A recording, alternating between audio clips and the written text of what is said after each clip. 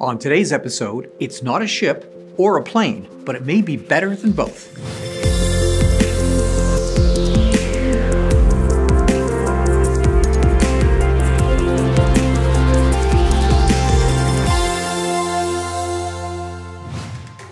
Today's episode is brought to you by Engineering.com, a globally trusted source for engineering content.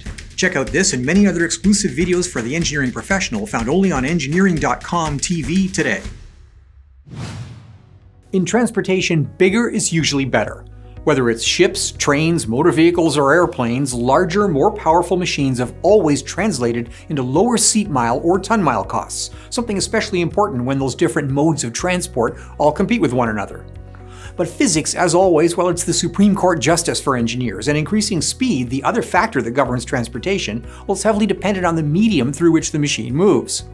Now, rubber-tired road-going vehicles face the dual difficulties of mechanical friction and aerodynamic drag, things which obey scaling laws that act as real limits to development. Now, ships have similar hydrodynamic drag and displacement factors, requiring truly enormous horsepower to move at speeds of, say, 30 knots or faster. Now, airplanes are fast, but they have limited internal volume and lift capability relative to the amount of fuel burned, and this restricts their use for commodity cargoes. But what if there was something that combines the best attributes of both ships and airplanes? Well, there are a couple of technologies that have been explored over the years, notably air cushion vehicles and wing-in ground effect aircraft. Now, air cushion vehicles or hovercraft, which use ducted high-pressure air under the vehicle constrained by rubber skirts, well, they use an effect much like the air cushion that suspends the puck in the familiar tabletop air hockey game, except the air is supplied by the vehicle itself. Now, once very large hovercraft were used for daily high-speed shuttle service across the English Channel, and in military use, very large hovercraft are still used for heavy-lift, high-speed transportation that can transition from sea to land seamlessly. But today, cargo-carrying hovercraft have not developed for civilian use.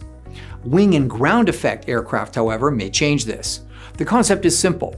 Contain and manage the region of higher pressure air underneath the specially designed, very low-flying aircraft. Now, this reduces the need for large-span lifting surfaces and allows engineers to build very large structures that move at aircraft-like speeds, but just above the surface of the water. Without the need to generate enough aerodynamic lift to climb up out of ground effect, structures can be simpler, bigger, and carry heavier payloads. The Soviet Union developed prototypes that they called Ekranoplans, and they were truly large and fast, but strangely, this spurred very little development in the West. But technologies are changing, and one firm, the aptly named Flying Ship Company, is developing autonomous wing and ground effect vessels that the company claims are 30 to 50% more energy efficient than aircraft of similar size, but 10 times faster than boats. The first models will have modest payloads, just over a ton, but with a range of 500 nautical miles using electric power plants. The company expects their second-generation machine to double both the range and payload capacity figures. So how big could these vehicles get? Well, the Soviet Ekranoplan program produced a 380-ton vehicle the size of an Airbus Super Jumbo that could travel 340 miles an hour, driven by 8 turbofan engines. So truly large machines are possible. Now, the Flying Ship Company has interest from commercial cargo customers as well as DARPA, and the firm is currently hiring marine, aerospace, and systems engineers, so wing and ground effect autonomous vehicles are well past the proof of concept stage. It's technically feasible and could deliver exactly what the cargo market loves: heavy lift, high speed, and low cost.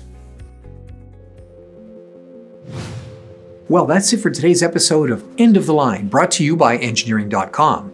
If you like this show, be sure to subscribe to our channel and click on the notification bell for our next episode.